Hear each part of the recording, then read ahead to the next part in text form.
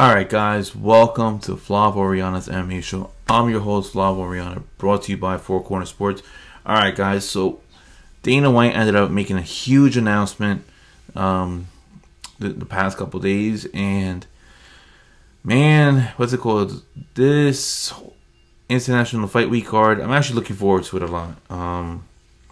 Even though I'll be on vacation around that time, still not gonna stop me from watching these fights. And well, let's get started with these announcements. So he originally made an announcement, I believe it was Friday, and he made an announcement regarding towards the fights that he has planned up, coming along. So he made a couple of announcements. So first, to start it off, he made an announcement as for International Fight Week, UFC 290, Nico Price versus Robbie Lawler. Now, I'm kind of surprised. I'm not surprised. This is a very fan-friendly fight. Love Nico Price when he fights.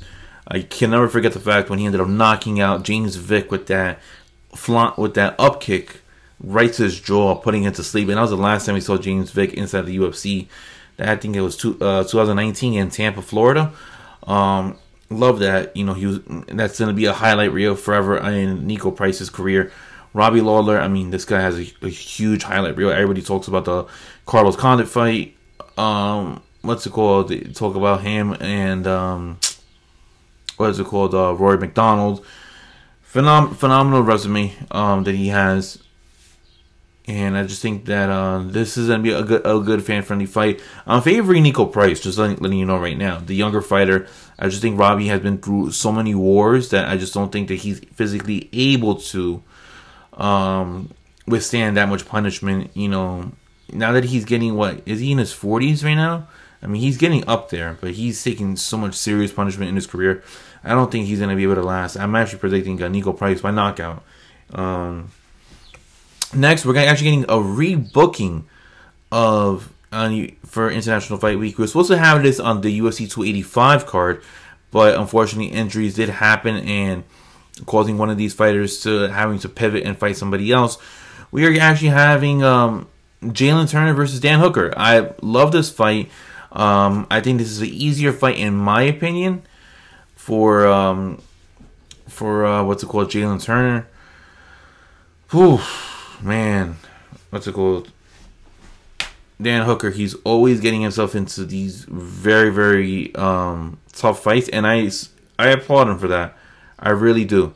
I just think that Jalen Turner is the real deal. I think that Jalen Turner is more than likely going to submit Dan Hooker. Dan Hooker hasn't been the same, and I've been saying this since it happened. Dan Hooker hasn't been the same, in my opinion, since not only the Paul Felder fight, but he hasn't been the same since he fought Dustin Poirier back in 2020. And that was in, what, June of 2020? We are now in April of 2023, probably going to May of 2023, and Dan Hooker still has not been the same since then. Because yes, he beat Nas Hakparas, if I'm pronouncing his name correctly. He's beat people like him, but Dan Hooker has not been the same. I mean, what's it called? Jalen Turner, he fought Mateusz Gamrot, and that was a tough fight. That was a high-level MMA fight that I was looking forward towards. Split decision. But if we're going to look at Dan Hooker's resume, this is who Dan Hooker has beaten. Claudio Puelles, right, on the MSG card, all right? Lost to Arnold Allen when he dropped down to 145. I understand that. He dehydrated himself to get to 145. Don't really like that alternative. Lost to Islam Makhachev, right? Understand that too. Nasrat Hakparas, he ended up defeating. Lost to Michael Chandler, all right? I'm very mixed to Michael Chandler. I'm a big Michael Chandler fan, I'll say you that. But, what's it called? I think he should have been able to defeat Michael Chandler. Lost to Dustin Poirier, understandable, all right? Fought Paul Felder, that was a crazy fight. Defeated Al Iguinta, defeated James Vick, all right? And then, obviously, he lost to Edson Barboza.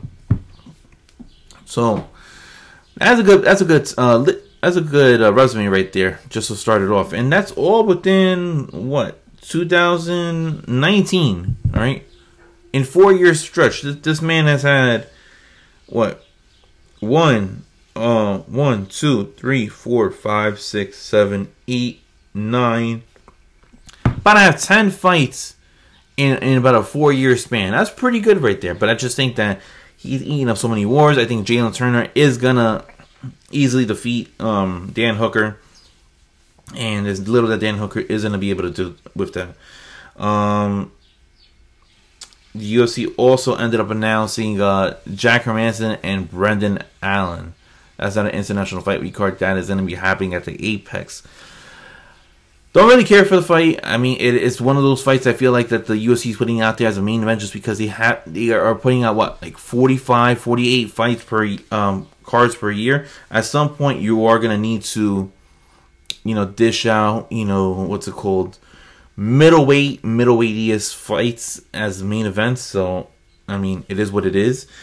Also announced this, what's it called? Also announced beforehand, the week prior, Sean Strickland versus Abusiapian Magomedov. All right, very weird fight to have as a main event. Didn't understand that. I don't know too much about him, but I mean, Sean Strickland, this would be like his 3rd fight in like 6 months. Kudos to him. Then we're gonna get Marvin Vettori versus Jared Cannonier on June 17th. All right, love this fight. I think both these guys, what's it called, have the ability to fight for a title if Israel Adesanya is not in that division. I just, unfortunately, Israel Adesanya is the boogeyman of that division, and both these guys lost to him. Vettori twice, Cannonier losing, but he also lost a lot of fans with that snoozer.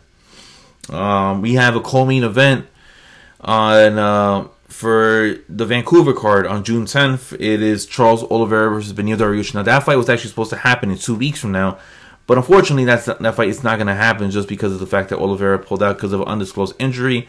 Whether that's true or not, Beneil had his speculations that Oliveira wasn't really training, more focused on tattoos. Find that kind of interesting right there. But I love this because that card needed some help, that needed a boost, and I just think that, what's it called, Amanda Nunes versus Juliana Pena 3 on the Vancouver card is just not it. Love that fight, especially when you have Nate the Train Landwehr fighting on that card against Dan Ige. That's fireworks right there. That might actually be your fight of the night. Don't be surprised. But yeah, love that fight as a co-main event for Oliveira versus Dariush. The winner of that should get a title fight, especially if it's Dariush. If it's Oliveira, I believe Dustin Poirier. For him sitting out as long as he has, he's more than likely going to face Islam Makhachev realistically by Abu Dhabi. We have another co-main event announcement, and that is actually for the May 6th card, which is happening in 2 weeks, guys, in Newark, New Jersey. It will be Bilal Muhammad versus Gilbert Burns. These two have been chirping at one another on Twitter, and they're finally going to get what they exactly had wanted. It is a co-main event. It's a title eliminator, in my opinion.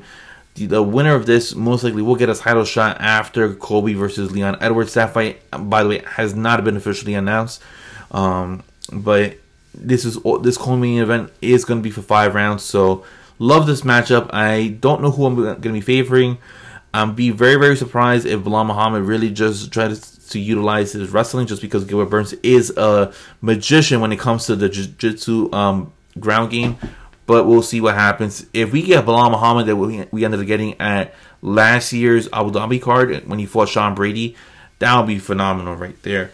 Would love to see that, because that Bilal Muhammad was fun as hell to watch. We also ended up getting an announcement of Jack Della Maddalena. He last fought on the Perf card against Randy Brown. He will be fighting none other than, I had it right over here, guys, Sean Brady. Wow. If I'm Sean Brady, I am taking this guy down, and I am trying to expose him on the lack of ground game that Jack Della Maddalena could have or might not have. But we already saw how you were in a striking battle against somebody that's not a striker. This is somebody that has knockout power. I said this in my previous video. If John Jones was to fight Sergey Pavlovich, he would take him down because he is not an idiot. He has a high IQ, and he knows that Pavlovich could put the lights out on him.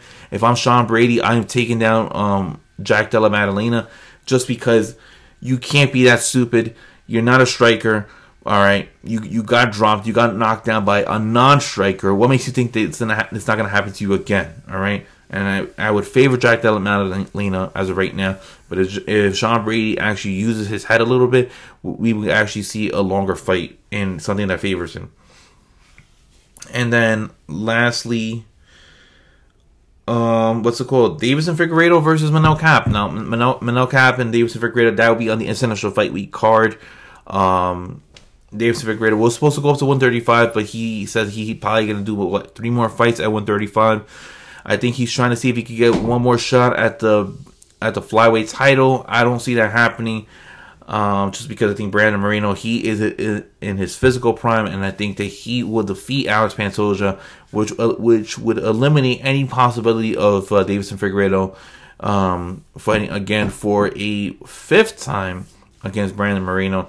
I have actually favored Manel Cap to defeat Davis and Figueiredo. I just think Davis and Figueiredo, he gets superly drained out in these large weight cuts that he has to go down to 125 pounds. And also the final announcement: Robert Whittaker versus Dricus du Plessis. Now, Dricus du Plessis has been having a lot of beef with Israel Adesanya. Israel and Dricus du Plessis do not get along after Dricus du Plessis' comments about being who is the real African fighter in the UFC or whatever. It was very, very uncomfortable and cringy to hear. That is not my lane, not my avenue, but you can see why, Adesanya has an issue, because he is Nigerian descent. He was born in Lagos, Nigeria. Kamaru Usman had a lot of offense to that too. He is also a Nigerian fighter as well too. So Adesanya really wants to fight Dricus, but I think he wants Dricus to get one more key victory in order to make it official for him to have a title shot. Who none other than Robert Whittaker. Now, Robert Whittaker, the man doesn't lose to anybody not named Israel Adesanya, and the man just defeats everybody that's in his war path. Now, it'd be very interesting to see what happens if Whittaker wins, but if Dricus du Plessis wins, we already know what's going to end up happening. So, great fights that are beginning happening so far in the summer and leading up to International Fight Week. The International Fight Week card looks phenomenal with Volkanovski and Yair Rodriguez at the top as the main event. Moreno versus Alexander Pantoja. Whittaker and Dricus du Plessis. Manel Cap versus Davis and Figueiredo. And Sean Brady versus Jack Della Maddalena, and the whole 9. Guys, can't wait until more of these fights starts to get unveiled. But until then, guys, I am Flav Oriana. Thanks for tuning in. Guys, let me know what you guys think in the comment section below. Would you go to Vegas to watch this fight? Are you gonna pay the $80 to watch this card and whatnot? And let's have a great summer, guys, and I'll see you guys in the next video. See you guys. Peace.